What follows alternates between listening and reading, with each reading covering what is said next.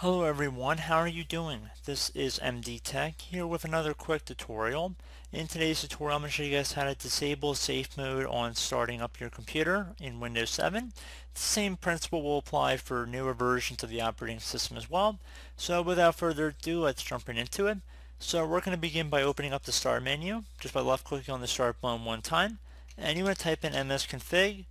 Best match under program should come back with msconfig here. Right click on it and then left click on run as administrator.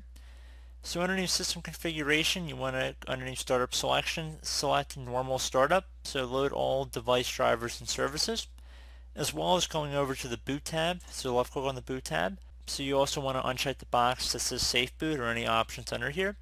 So just uncheck safe boot, and again, like I said, underneath general, select normal startup. So you want to make sure you do both of those here, and then left click on apply to save the change, and then left click on OK. You will have to restart your computer to make the change, and that should hopefully be about it. So I do hope this brief tutorial was able to help you guys out, and as always, thank you for watching, and I do look forward to catching you all in the next tutorial. Goodbye.